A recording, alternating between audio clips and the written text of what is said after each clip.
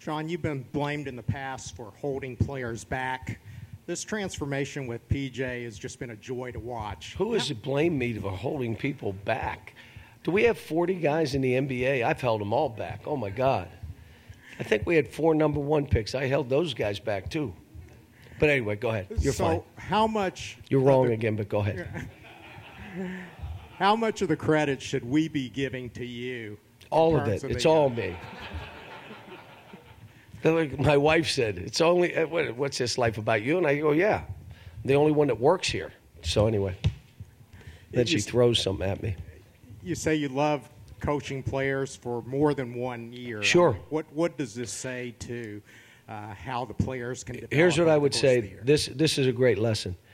PJ, without going through this, having to go in that league, maybe be a second rounder, play in the G League, his life just changed now because he decided to come back when other kids all left.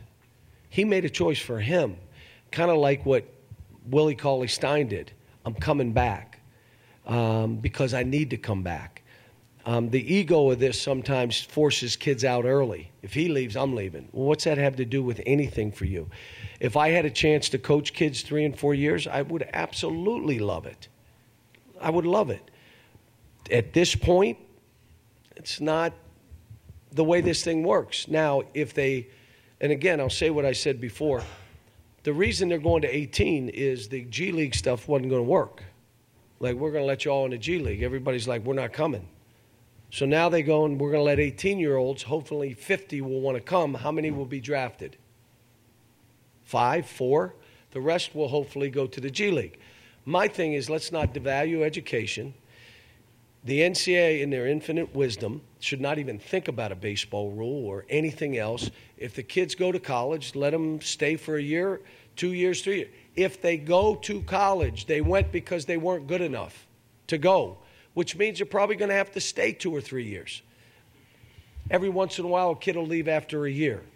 Now, I don't think they're making decisions for any one program to help a program. Like, the education here will take over and we'll be, I don't believe that's happening, but I do know that we should not even think about the baseball rule. Let these kids go as 18-year-olds.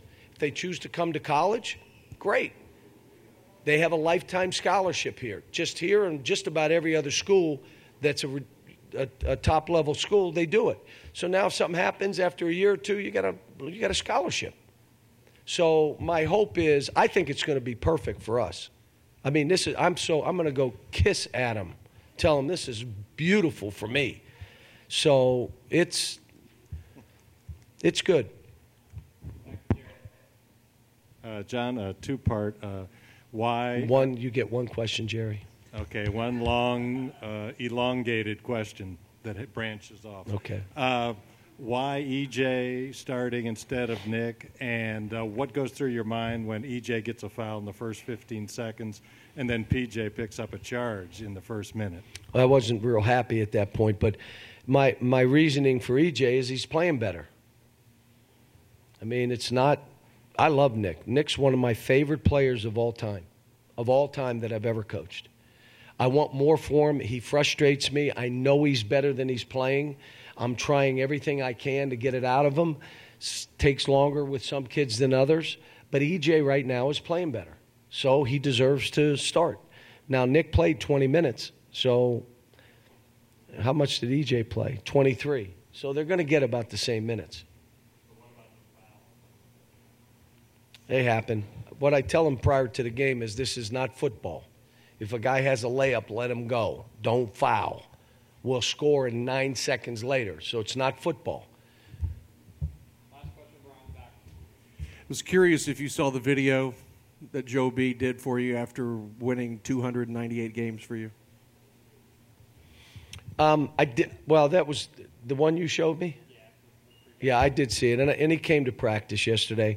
He's asked me to I said, you know what, no one should pass Coach Hall.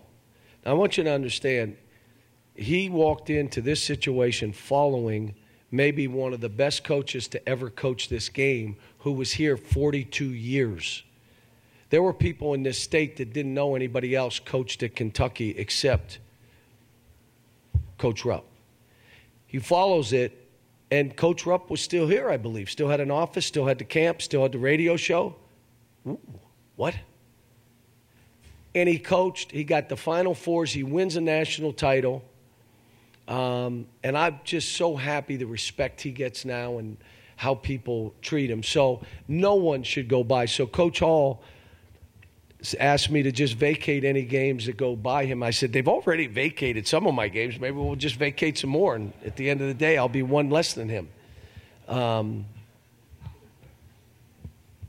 know I'll get a call. Are you asking us to vacate your games? We'd like to do that if we can.